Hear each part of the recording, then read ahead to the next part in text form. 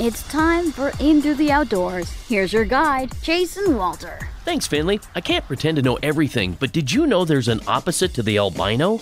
A few of our favorite content providers like Meat Eater have recently shared a story from Facebook.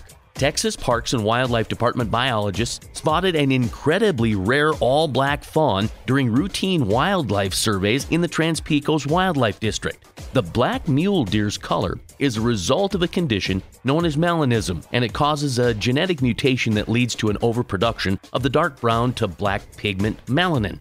Melanism in deer is said to be the rarest of rare, especially in mule deer, one in at least 1 million, even though there have been reports in 29 states. In case you're curious, albino deer are rare too, but the numbers are not as astronomical at 1 in 20 to 30,000, and some sources say 1 in 100K. Here's an interesting tidbit though.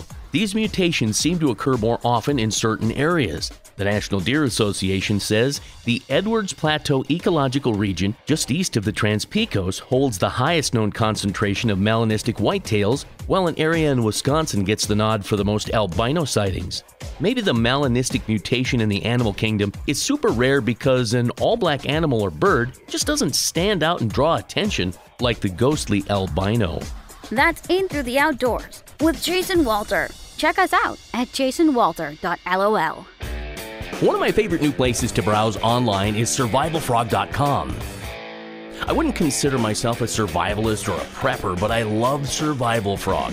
First aid kits, car kits, survival kits, food and water, cool gadgets, and all kinds of stuff for camping too. Get this, the Quadra Pro solar power bank with wireless and dual USB charging is less than $80. Prepare, survive, live. Check it out at jasonwalter.lol when you click on Survival Frog.